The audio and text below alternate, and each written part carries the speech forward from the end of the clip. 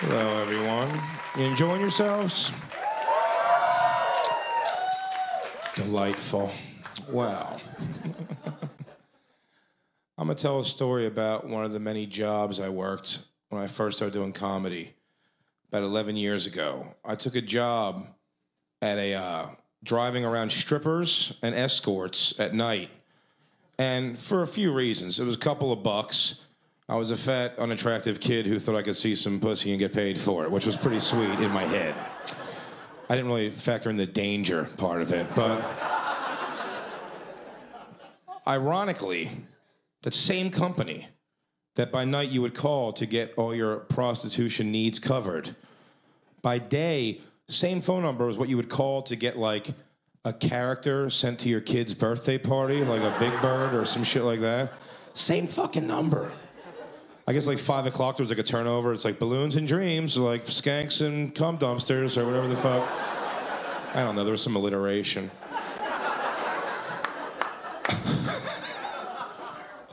And he would call me for both jobs. He would send me out as a character at fucking kids' parties.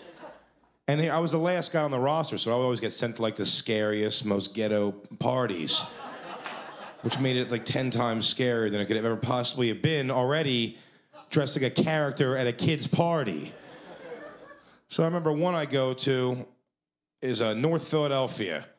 I walk in there. I'm a very white in a very not white house, let's just say.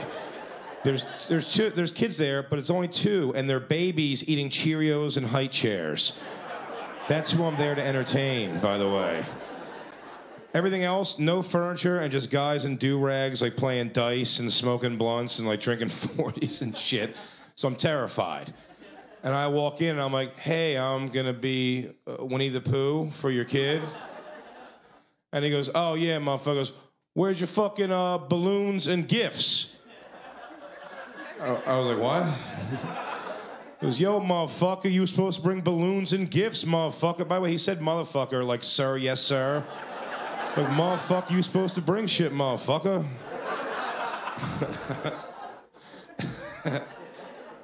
And I was like, I don't bring balloons and gifts. He goes, that's not what I heard. Now there's gonna be a problem. I was like, oh God, I don't want a problem. I'm just holding a trash bag full of Winnie the Pooh costume. I just want to make my 50 bucks. And I go, can you just call my boss? Maybe he could fix it. He goes, nah, the boss is a scumbag. He runs a hooker company and a kids' party place, so he's not a very honest guy. And he'll say anything, I guess, just to get people to buy the service. So he said I was bringing balloons and gifts, but didn't tell me and sent me to the hostile waters of, like, a fucking Menace to Society party. So I'm fucking... like someone's getting beat with a phone book or something at the end of the day. So they go, they're like, yeah. He goes, it's all fine now. They took some money off the price. He goes, go change upstairs. So I go upstairs and I close the door of the bedroom. And this guy goes, motherfucker, don't close that door, motherfucker! And I was like, I already did. And he goes, motherfucker!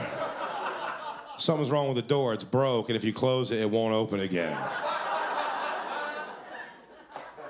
45 minutes, they're taking this thing off the hinges. And I'm getting half dressed, and I'm not everything but the head. I'm just into my Winnie the Pooh costume. And I remember how hilarious the scene must look when they broke the hinges off. It's like an old shitty Philly house, and the door just slams, and the dust kicks up. And as the dust settles, you just see a guy dressed like Winnie the Pooh, like looking majestic while I hold the head, like an astronaut's helmet. I'm like, let's do this, boys. Let's go make history. So...